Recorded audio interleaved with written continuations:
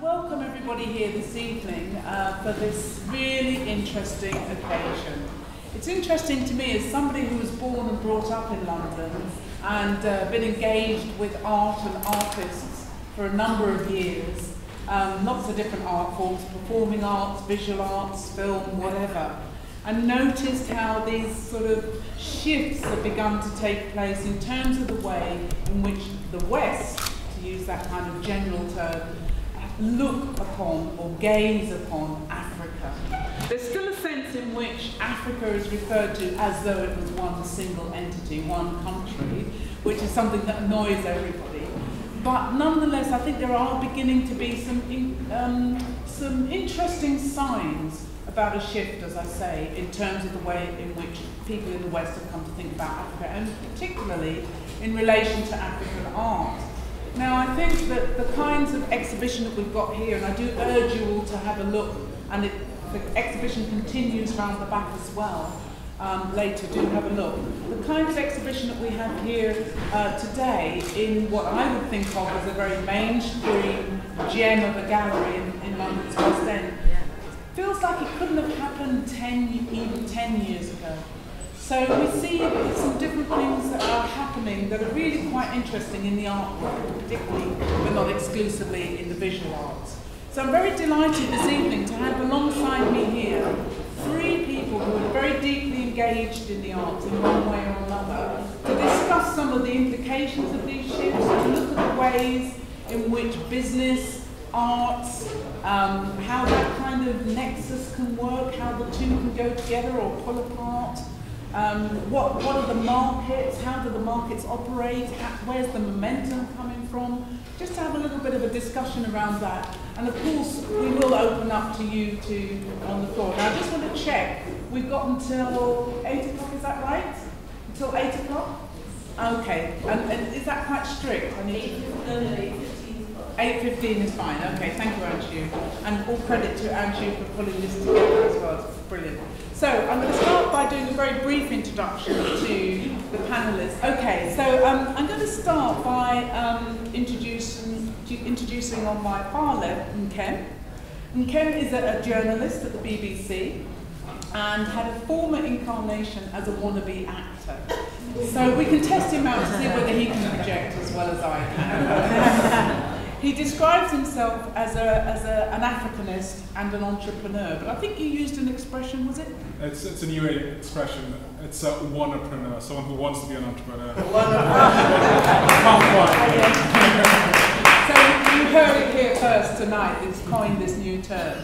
And then next to Nkem is Ide, who is a chartered accountant. Now please put away your prejudices about accountants. His family is actually in the Guinness Book of Records for having the largest number of English chartered accountants in the family. And I like the next line because it says, in his spare time he is a politician.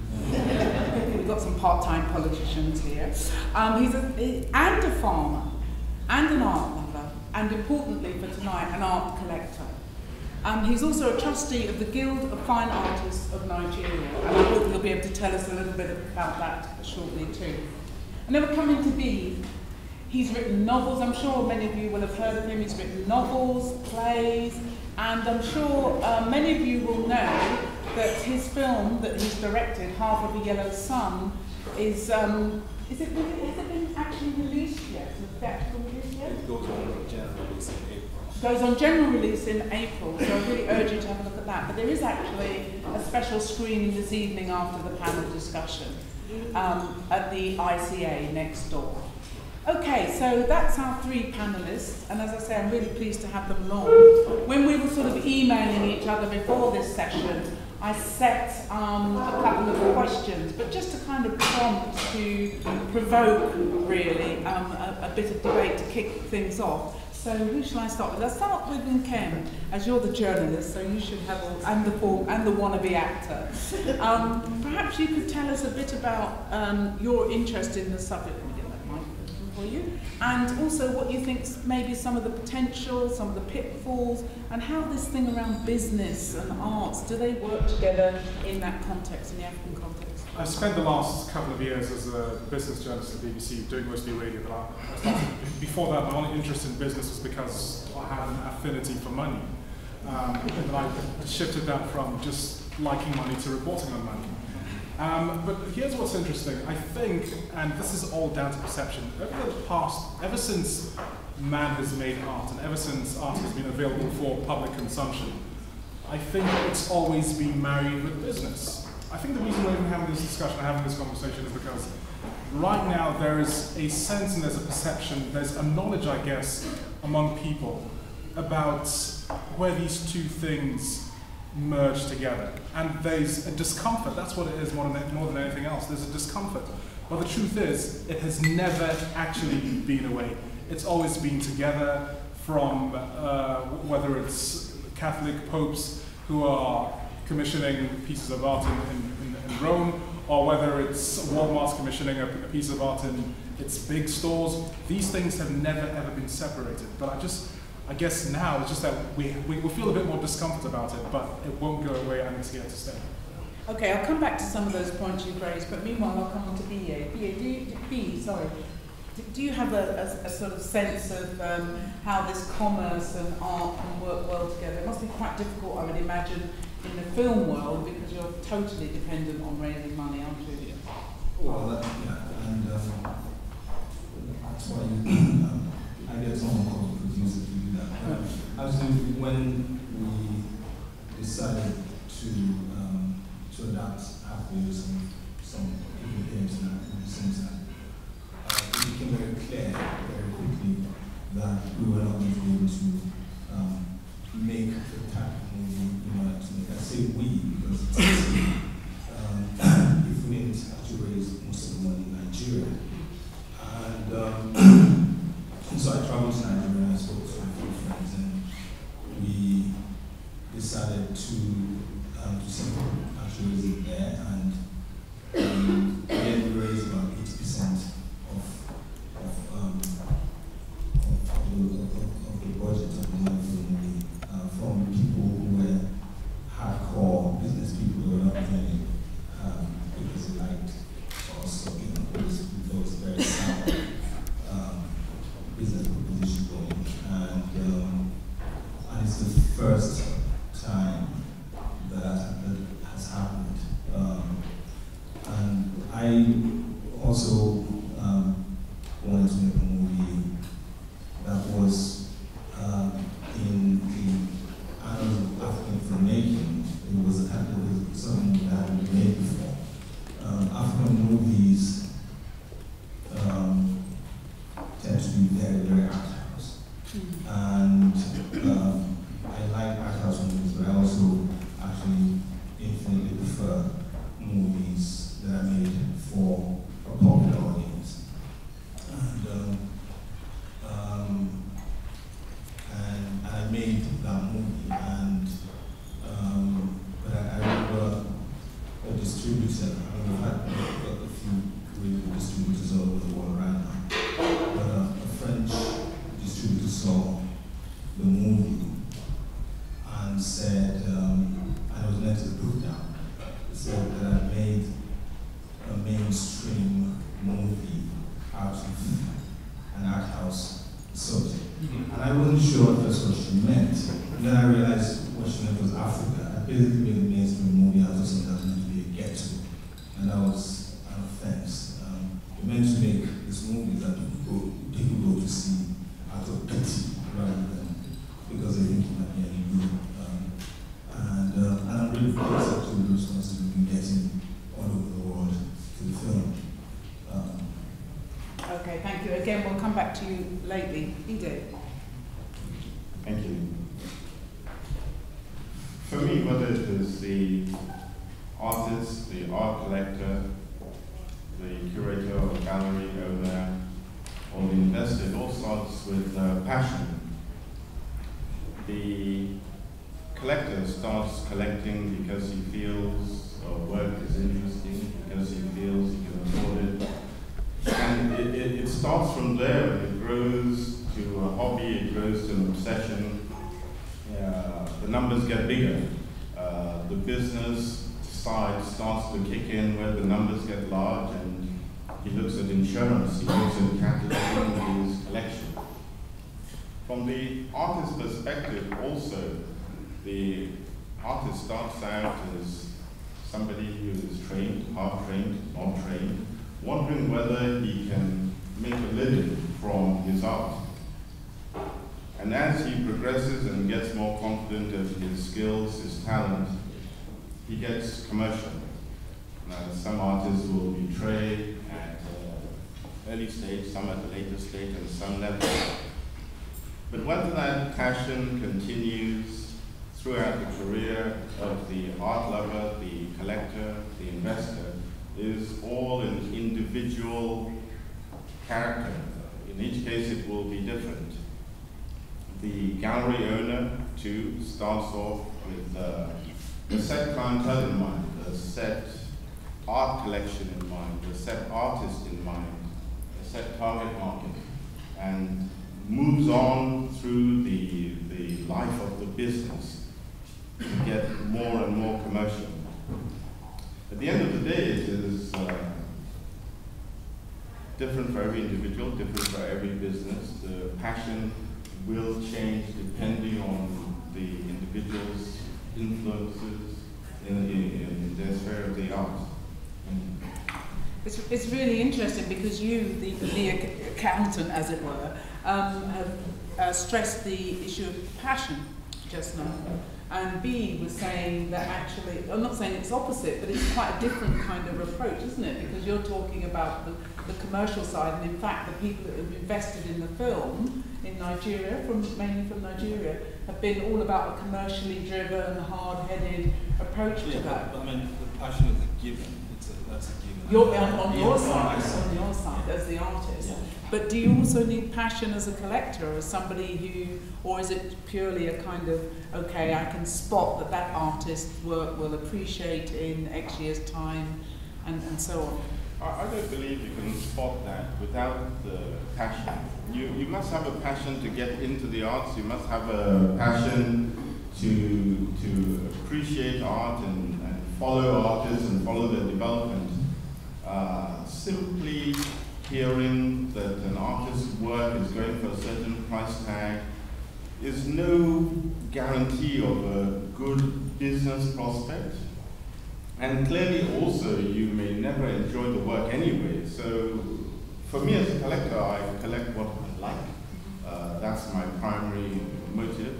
It may appreciate a lot in value, it may not, but the satisfaction comes from the art first. So, Nkem, you pointed to this sort of relationship, as it were, between business and commerce and the arts, if you like, as being one that's been around for, well, ever since art began, virtually. And I'm inclined to agree with you. I'm not sort of one of these people who says it's either, you know, inherently beautiful or it's something that's instrumental. So I agree with that. So how do you kind of square that circle? Because often people who've got a passion don't necessarily have that kind of business head. And I'm wondering also how, when you talk about business in relation to your work as a business journalist, to what extent is there a sense that there is a real kind of thriving or potentially thriving commercial market around arts in Africa? It's something which has come on leaps and bounds in the past few years. And I mean, the thing is, you start off with stereotypical cliche pieces of work, but I think the work has evolved to a large extent now. And I'll go to Lagos and I'll meet artists, and I'll meet performance artists in Nigeria who go to markets and do all sorts of odd and bizarre things. And I'd say, you actually make a living doing this? And she'll say, yes, I do, because people are becoming a lot more aware about it. It's become something which is not just for collectors. And I'll go to, because in my line of work, I'll interview people who have a lot of money. And you'll go to their homes and you'll be very impressed, because it's not just the cliched works of art. This is, I mean, they'll have pieces which a lot of thought has gone into picking it up. And these are the people who are driving the market. But it's not just that as well. I remember visiting my uncle in Washington, D.C. And Ellen Atsui, the Ghanaian artist, used to stay in his basement whenever he went to Washington, D.C. in the 80s. And he'd just, he'd say, as a gift for letting me stay in your basement, here's a piece of art. And, and you can imagine how much those pieces of art are worth now. And that's because there's a lot more of an appreciation for these works of art now than there ever was. And it's down to certain things. It's down to awareness, the fact that you can go on the internet and click on a website and find these pieces of art. It's always been there. And what that does is it creates a market for the artist, which is something which has been difficult for them to find in the past. Because my friends and I have this conversation all the time. We're discussing the Ife bronzes, which were the national, which were the British Museum about 3 years ago. And I remember reading this incredibly sobering article in the Times. It was about Janusz Chak, who said that he went to see these Ife bronzes in Ife, and they were sodden, they were beaten by the rain, they were not being looked after. And it's exactly the sort of thing which I look at, and my friends will say, I can't believe these thieving British colonialists coming over here and taking our art and putting it in the British Museum. Well, you were not looking after it.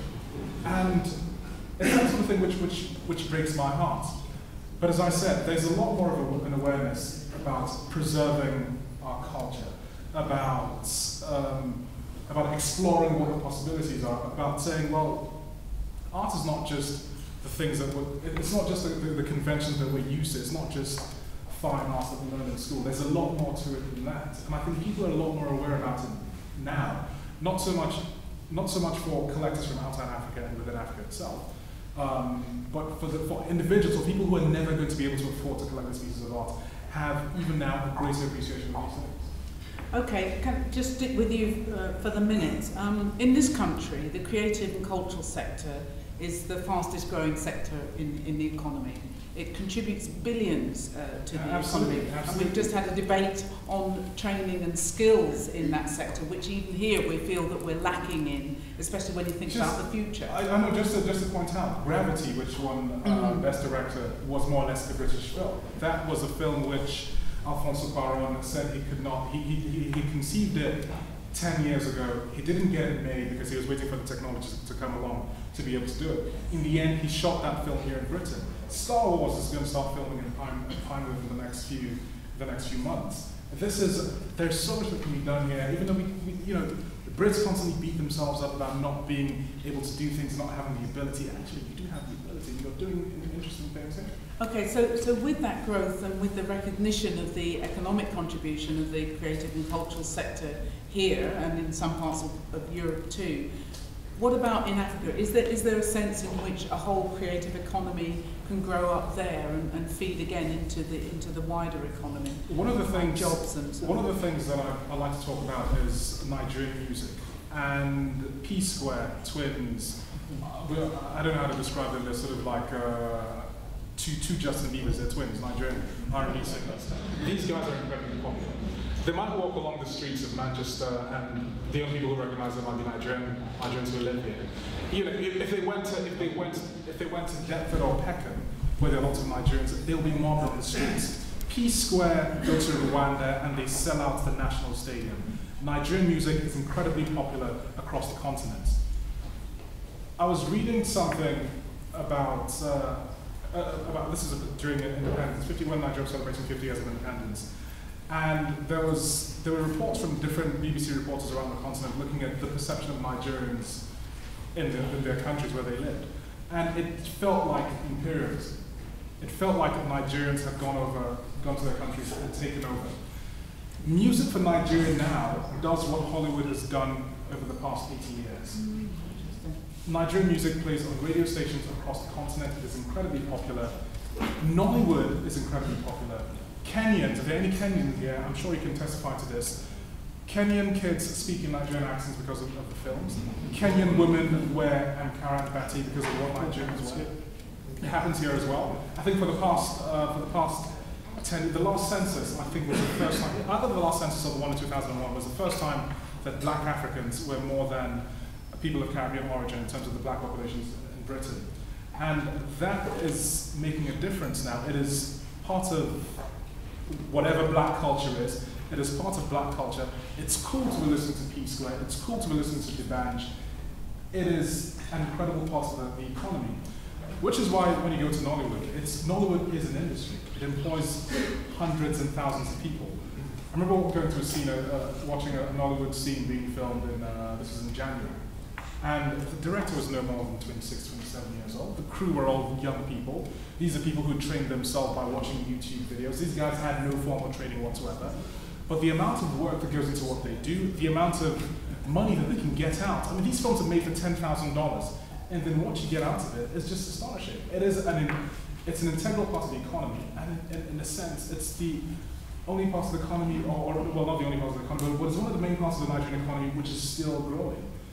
It is, and just to give you, to explain how this feeds into other things as well.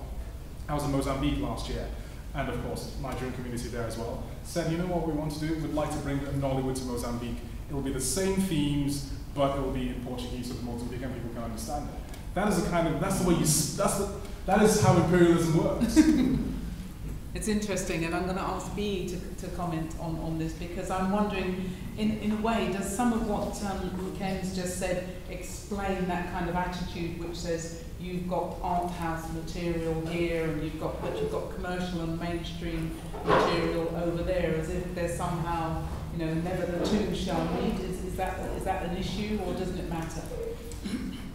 It doesn't really matter to me. For me, what bothered me was the fact that there was a definition of what African movie could be, and that definition basically insisted that it was something that that was more like, you know, medicine that was good for you, like quinine, you know, it wasn't something you went out to enjoy. It was a definition of the course of the black people actually know nothing about our viewing habits. Nollywood, as Nkem was saying, came into existence by pure accident. There was a group of traders who had VHS tapes, and they had something like 50,000 tapes, and they were trying to sell them. There was no one buying them. And one of them came up with this idea of recording programs, TV drama, onto these tapes, and then selling the tapes. And within weeks, it sold out. And some of these people had a pioneer spirit, you know, like actually people who founded Hollywood. And they decided, business people, some snake oil salesmen, people who they decided let's make movies, and they started making movies, and some of the movies were really terrible at first, and now the quality by the day, by the year, increases, and it's an industry that's estimated to make something like $500 million a year worldwide. It's pretty big, and these are people who what I like about Nollywood is the people who, whatever you think of the quality of the movies, the people who actually respect the audience and know the audience really well.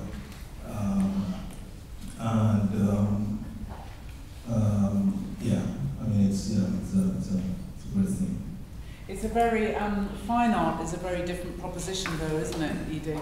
So, I mean, where does that fit into the picture? If we're thinking about how a country might capitalize on its cultural capital, as it were, how does that relate to fine art and sculpture?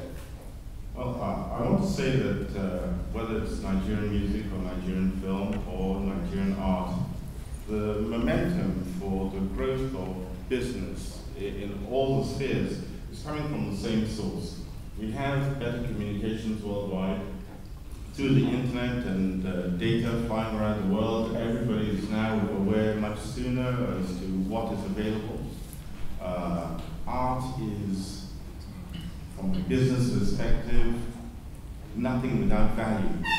The auctions that have happened in the last 5 to 10 years for Nigerian art have defined it in terms of value and continue to define it in terms of value.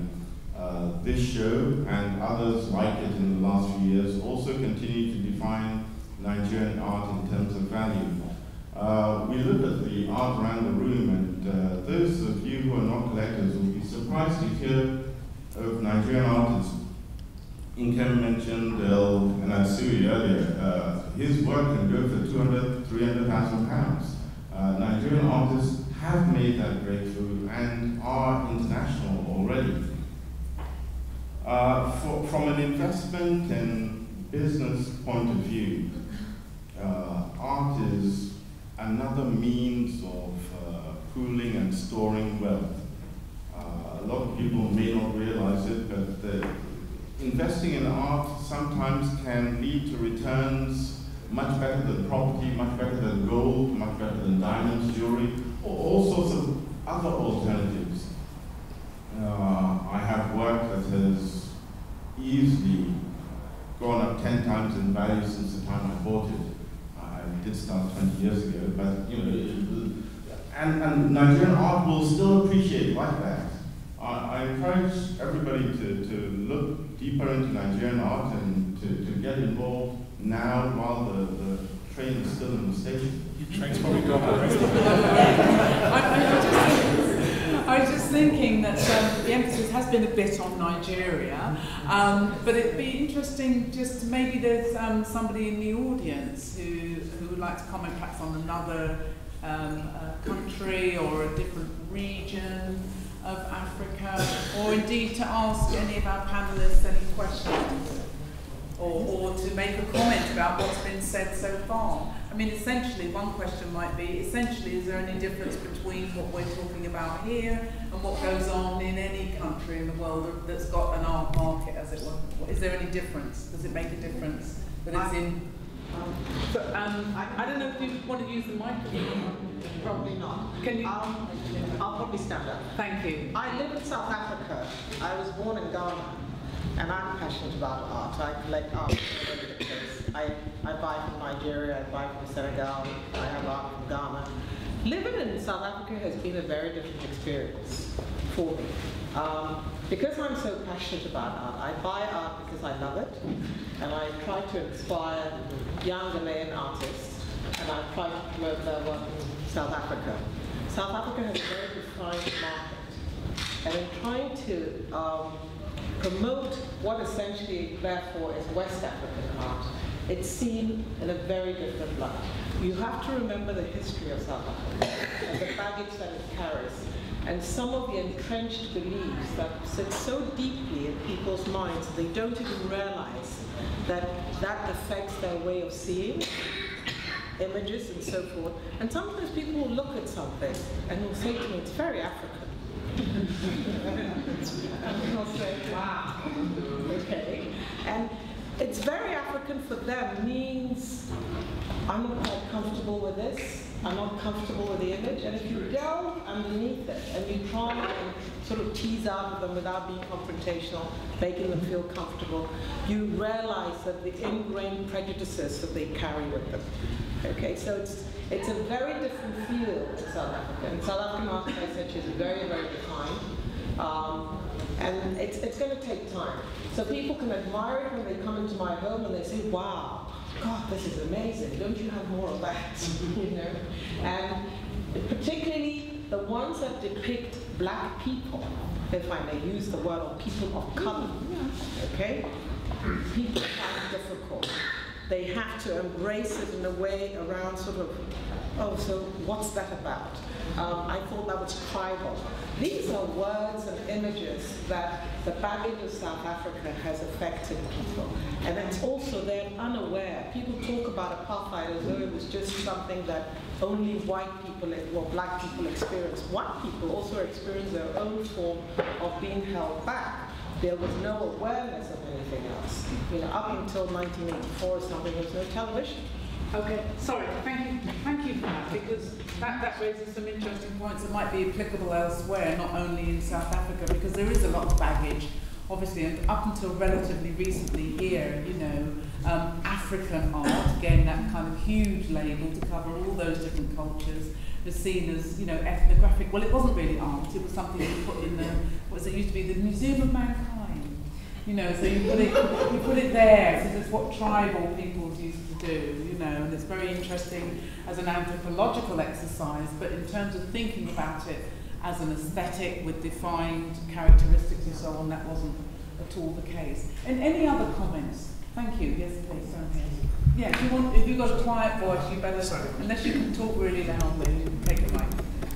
I was trying to listen to the panel about, it's often difficult to try and find somebody in common between different art forms, but one thing that struck me was that historically, regardless of whether it was film, fine art, or any other form, a lot of it only ever came to the attention of the world, not by the people who created it, but by those who championed it, either those who discovered art, commissioned art, chose to fund or distribute or sell a film. I was just wondering whether the panelists have a view in a much more modern, digital, connected age, whether the position of people who could champion art is disappearing given the fact that people can find art at a click, or is it there's still a lot of space for the individual champions bringing artists to the attention of the world? Thank you. That's an interesting question. It suggests that whilst there might be advantages in the digital world, in as much as you say, we can connect anywhere around the globe, but by the same time, by the same token, that sort of individuals standing up and standing for and discussing in a way that perhaps you can't do on the internet might have been lost that voice. Who would like to address that? I have a theory about the internet. It's just a theory, it's not proven, it's probably wrong. And my theory is that the internet, much as we like to think the internet has gotten rid of the middleman, I don't think it has. I think what's happened is, because we live in a data age, and there's so much data out there being collected by the NSA, among other people, and basically the future belongs to those who can take all that data and harness it. And that is what the internet has done. The internet has created so many different marketplaces. And it's easier to find art, but I don't think it's totally gotten rid of the champions or the middlemen, the people who go between the artist and the consumer. It's moved online, but it hasn't changed. It's exactly the same thing. So I think for the champion, it's about being more savvy. And in fact, what it does is it makes it easier to target those who you want to. You don't have to physically go and find buyers. The buyers come to you. Present a decent website, present the sorts of works of art which you think they'd like to buy, and hey presto. So I don't think the champion is gone. The champion just needs to be smarter and evolve. Did you want to add anything to that? No. Okay, thanks very much. Another question. I think there's somebody behind here. Was there somebody there? Another question? Anybody else? Any other questions? Comments? Anybody right at the back? I can't see. Yes, please. Can you speak up? Yes, I can. Brilliant. Sorry. What you're saying tonight and what's happening here, I think is amazing. Because when I came to this country in 1999, there was nothing like this. I mean, this has just come, and I'm so thrilled, I'm glad. Because when I came with all my African paintings of Nigerian culture, paintings that I'd done and I really appreciated, I brought them here, took them to galleries, and I got turned down constantly. What I then had to do was to go to school here, study what they like, do what they like, twist what they like. Today I'm an associate member of the Royal Institute of Oil Painters, but I paint what the Oyibo man likes. But still inside me, I'm still burning, and once in a while I do produce art which my heart longs for. Actually, recently I gave a talk on how African art has influenced what I've done in all my styles and concepts. And it was one of the best ever talks that people they wanted to know more. They didn't know that African art could affect what I do, how it influenced what I do currently. So I think this kind of occasion, the exposure, the people who sponsored it, they're in the right direction, and I hope this can continue and go to higher heights.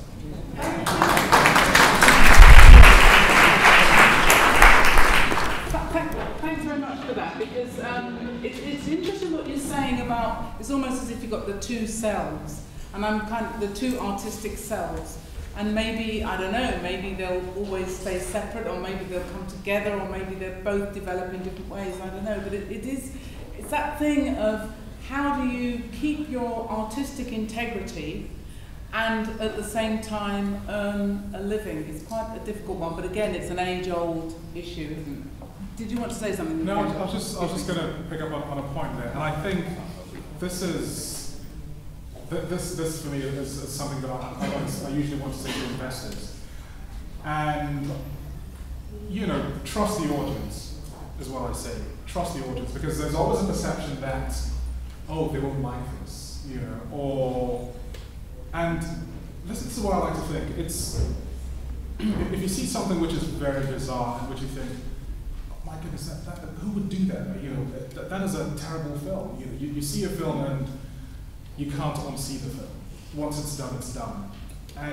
But at the same time, the question to yourself is not so much the artist necessarily, but the person who consumes that piece of art. The question is always the person who consumes it. But at the same time, they should be entitled to. And so don't question it. And the reason I say this is because, and Hollywood has had this problem for ages. You know, the films which the worthy people think should do well never do well. Transformers goes to the box office and it picks up $1 billion. At the same time, Dark Knight does the exact same thing. Those are two different films. One is critically acclaimed and the other one is lampooned and lambasted constantly. And in order to get the sorts of films which people feel ought to be made but aren't being made, it's down to investors to say, quite frankly, many of the investors have the money to lose. That's the truth of the matter. Some don't, some do. And I think there needs to be a bit more bravery in saying, okay, you know what, if I put $1 million into this film, I might not get it back.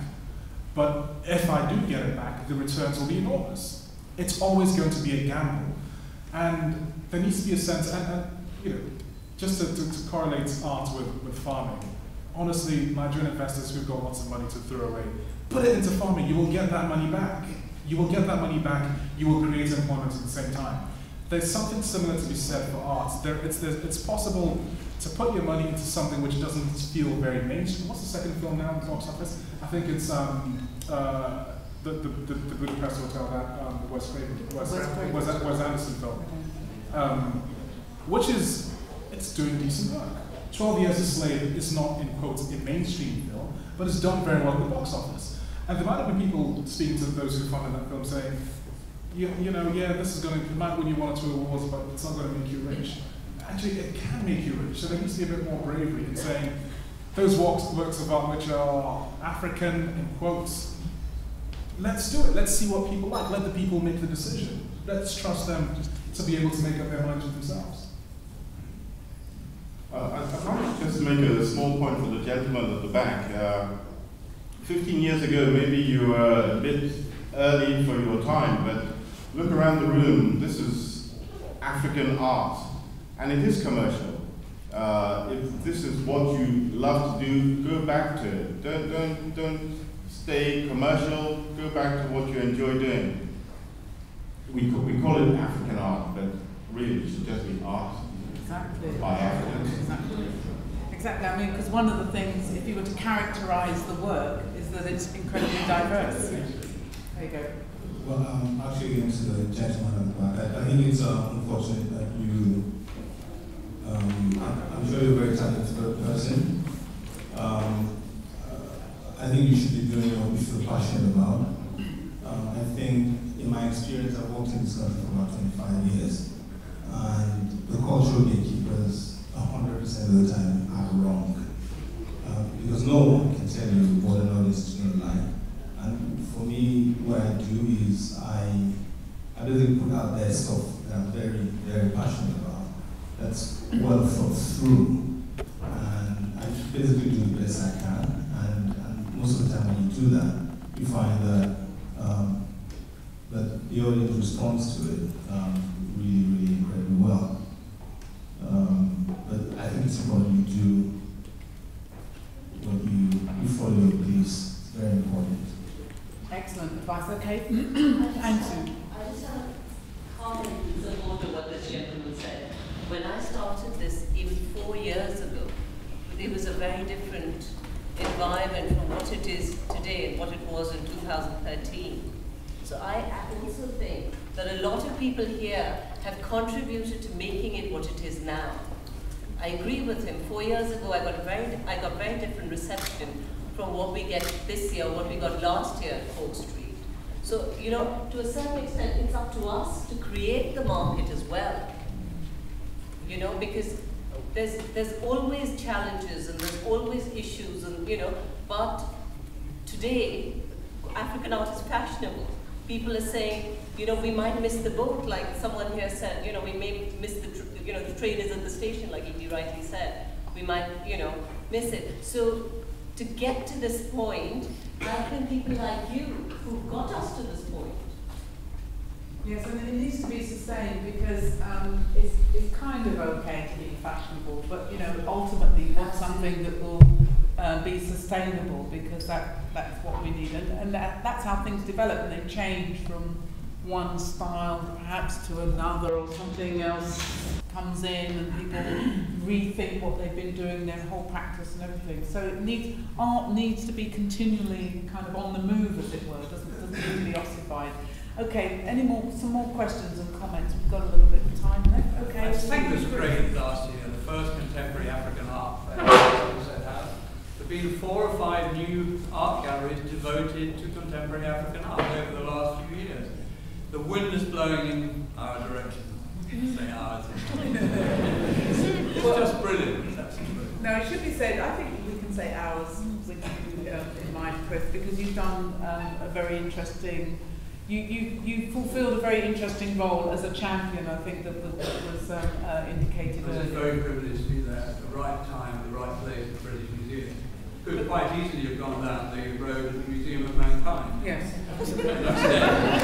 Sorry, my dear colleagues at the Museum, my dear anthropological colleagues. But we didn't, so we introduced people to the arts of Africa through the work of contemporary artists.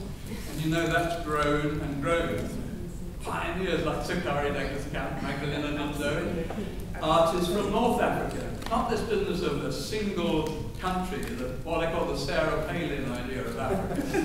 And the whole, not just the whole continent, but the idea of global Africa as well. I think all these things are very, very important. Well, I think that's important, and that's sort of been highlighted by the gentleman at the back in terms of thinking about diaspora. But I see I've got another hand at the back there. So just one last thing. What a refreshing difference Somerset House is to Frieze. It was, and actually that African Art Fair is going to take place at Somerset House again this year, so do come along. I think, yes, as you said, it was the first time last year, but it's really, really interesting. Lots of diverse work from the diaspora, and I think that's quite important too. Okay, sorry, you at the back. My name is Natalie Duck, and I work for a... Hi. Hello. I work for a humanitarian agency and a development agency. Some of the proceeds from the early screenings of the film are actually going to the work we do in African countries fighting poverty. Now, in our sector, there's a really live debate at the moment about how images of Africa are changing and where do the images that humanitarian agencies promote of Africa sit alongside this concept of Africa rising. And I was really interested in hearing the panelists' view on that, and wondering if they think art is a vehicle that can also maybe change this narrative. The feeling in our sector is that a new narrative is needed to talk about Africa. So it would be great to hear your thoughts on that. Thanks very much, Natalie. I'm sorry I didn't recognise you at first. Do you want to say something on that? It's about images, really, and I guess what you're saying is that, I was going to say in the past, but it's still the case today, that there's still this perception of Africa which is filtered through these media images of starving children and you know, people not capable of looking after themselves, therefore deserving of aid and charity and so on. Is there a way in which the kind of images or imagery can change? Not in a kind of simplistic, negative, positive duality, but a bit more sophisticated way of depicting Africans. Sorry. I don't think it's just Africa, I think it's worldwide. News, which is what most people get the information from, is always on a negative trend. That is what people find exciting or sexy. That's what people watch. I went to South Africa for the first time about 15 years ago. And one of the activities we had while we were there was to go on a tour of Soweto. And we drove in a bus into Soweto, and we were going round, and I asked, when are we getting there? The houses have swimming pools everywhere. I mean, you have this picture of Soweto as places where there are riot-torn slums and nothing like that. But that is the image that is given off in the news. That is the image most of the world sees. Similarly, Africa, Nigeria. Again, you have, in Nigeria today, we have some terrorists in the north, but the picture painted about Nigeria is that these terrorists are everywhere. Nothing like that. I remember when I was at university in Manchester, there was a young lady who came from Belfast, and we all were shocked as to how she managed to live in Belfast at that time. This was 1981, 82. And she thought nothing of it. She said, my mother and I regularly ran roadblocks, duck in the car and keep going. The impression given by the news and the media highlights negativity always. Those among you who have traveled will have different experiences from all around the world, and will definitely attest to the fact that the more you travel, the more you understand the way the world works and the way other cultures and other people live and grow. If you go with the right sort of mindset and open mind, I think that's true. The trouble is some people go with such a fixed perception that they can't get out of that way of thinking. But Biyi, you wanted to say something? Yeah, one of the reasons I decided I had to start making my own movies and I started directing was because I got to the stage as a cinephile, someone who loves going to the cinema a lot. I love watching movies, and I would go watch a movie that was meant to be about Africa, and I would watch it, and I wanted to crawl under the seat because it was just really, and it was this thing where what you had more than anything else was just protagonistic pity, nothing else, no compassion, nothing. You just had, and I would say to friends, it's like making a movie about London and just featuring homeless people and saying that is London, that's it, nothing else. You reduce something very complex to a tiny cliche. And I wanted to make movies that showed that we were as complex, as great, and as fucked up as everybody. Thank you. Okay. I think that is, as someone who works in news, that is a difficulty because there are still issues that we're grappling with on the continent. I was speaking to someone who used to work at UNICEF, and she says she stayed in Goma. I'm sure she's somewhere in the audience, and she lived in Goma. And I work in news. Goma, North Kivu region of the DRC, is a war zone more or less. There are all these simmering conflicts which happen across Africa. They're much fewer than they were before, where there are all these problems. With regard to the Africa rising narrative, Africa is rising. There are arguments about whether you believe the figures because, frankly, that whole adage about the watchman in an Indian village and he damn well puts whatever statistics he wants. The figures are right. Africa is rising, but not everyone is rising. Okay, the people who benefited in the last 10 or 15 years from 7-8% of growth are nowhere near enough for the whole continent to be rising, which is why you had that problem in Nigeria the weekend when 15 people died trying to find jobs in the government. You had 100,000 people going to a stadium to try and get jobs. These are young people. So the narrative it's difficult to square these two things of prosperous Africans, of Porsche opening up a shop in Luanda, a showroom in Lagos, yet a mile down the road there's no running water. That is the reality. But I think what you need to do is be able to understand the image of fashionable young woman with a BlackBerry or Samsung phone who's sitting in the dark without any electricity. That is the reality of Africa today.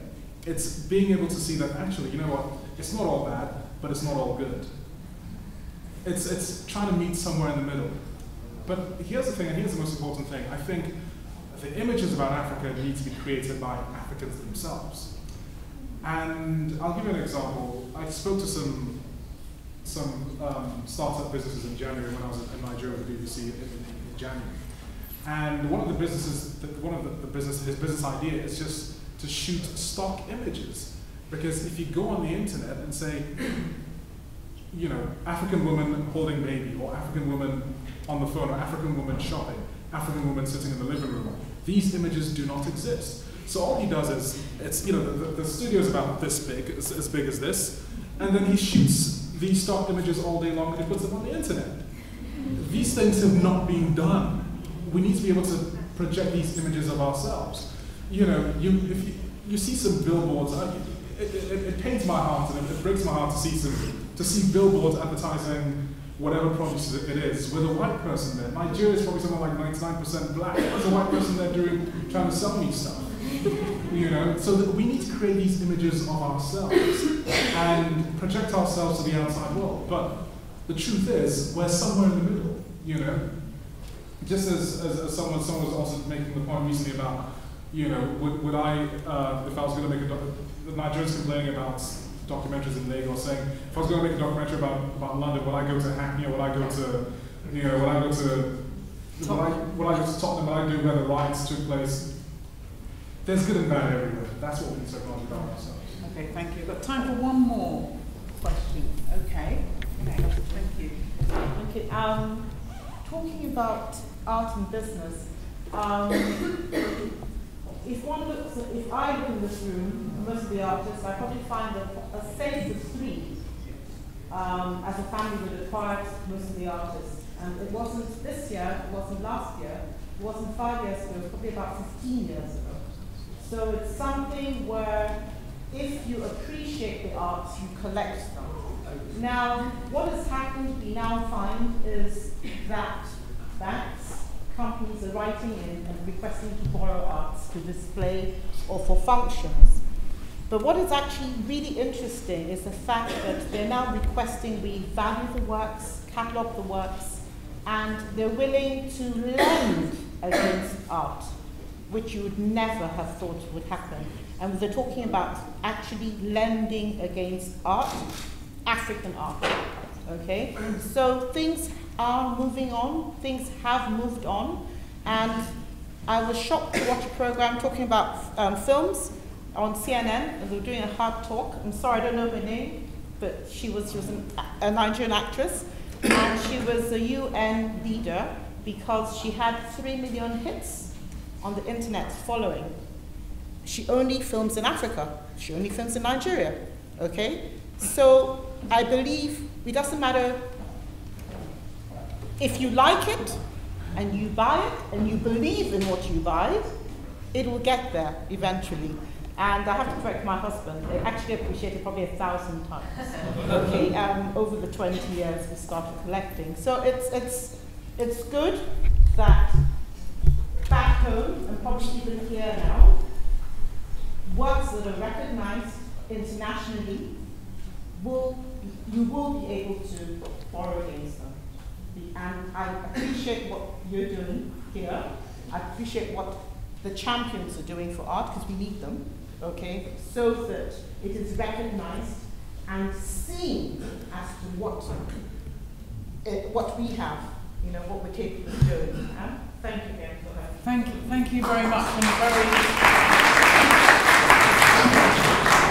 And a lovely piece to close on from the audience. I'm just wondering if any of our panelists want to make any final closing remarks before we sign off and hand over. I was just going to make a final point in addition to what you said. If you look at the people who spend the most on advertising in Africa, there are 3 sectors of the economy. They are telecoms, they are banking, and they are beer. These are the guys who spend lots of money. They're the ones who sponsor music concerts, they sponsor art galleries, and what they want is a bit of credibility from the artist. It's as simple as that. So in the end, I think the artist will always have heart, and the artist will always lead, and business will follow that. Because in a sense, we live in an age where both are married to each other. You know, both business and art are married to each other. Business these days, and especially because of the amount of choice that we have as consumers, you can't just say, buy this because it's the cheapest. There's got to be something else to it. Is it the design?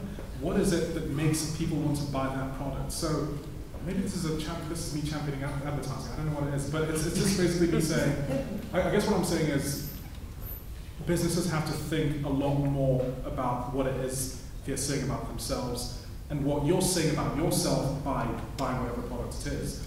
And those two things, they've always married each other, and they marry each other even more now. Okay, thank you very much. Do you want to?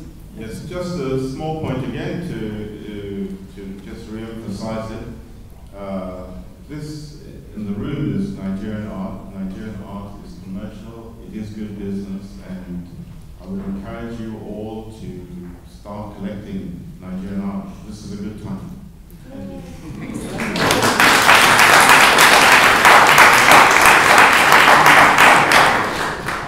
This is just a problem. I hope those staying behind to watch the film tonight, I hope you enjoy it.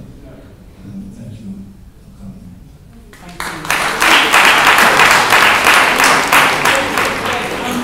I'd just like to end before I introduce Rose, just to say thank you so much to our panellists for their wisdom, their humour and their generosity in responding to all the comments and letting us know what their own different perspectives are on this. I think an issue that is common everywhere. It's not just about Africa, but it's just this particular moment makes it particularly interesting in that context, in the context of that continent. So if we could just say thank you to all of our panellists, please. Thank you.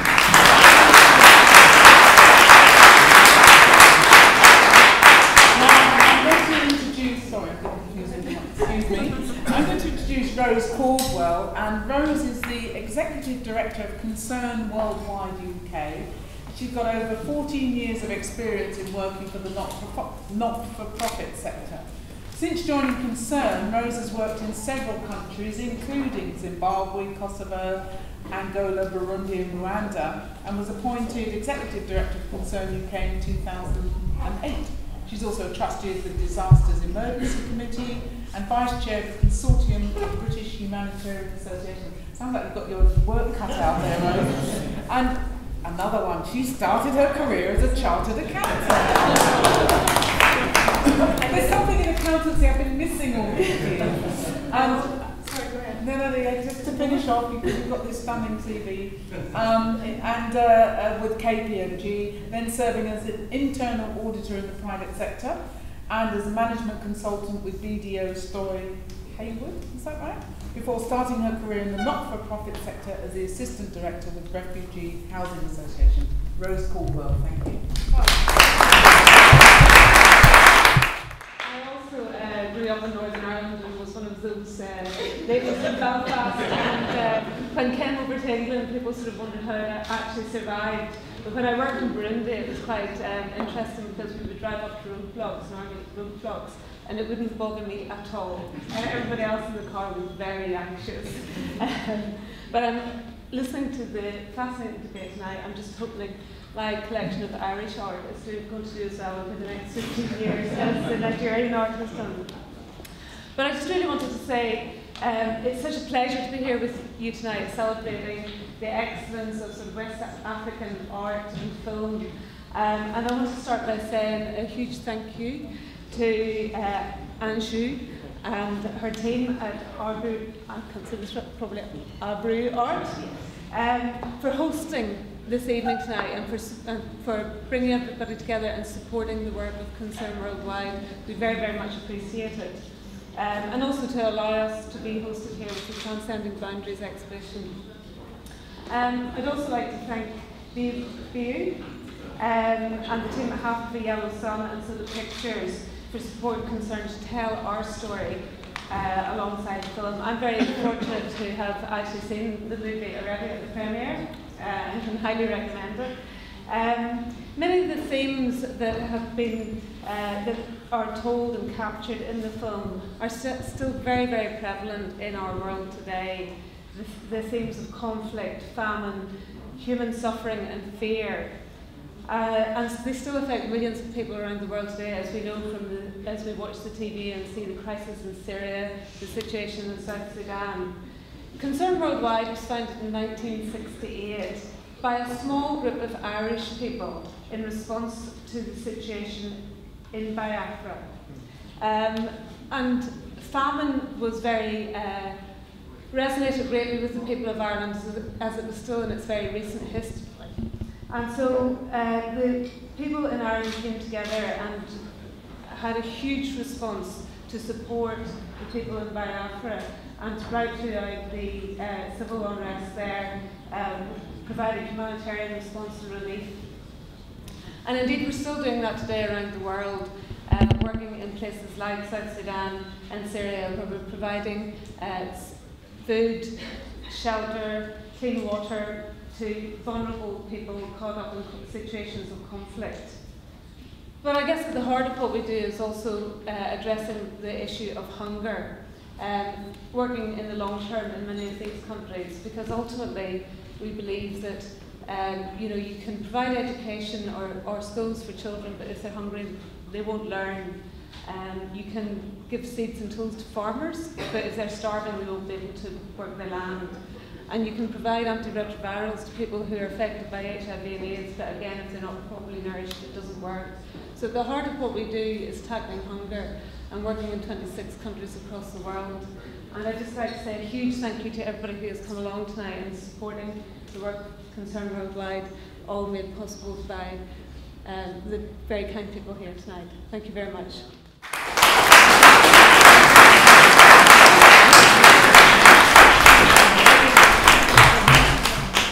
Angie wants to say a few words, and I really want to make sure she gets due credit for having organised this and put all of this together. So please give a warm welcome to Angie.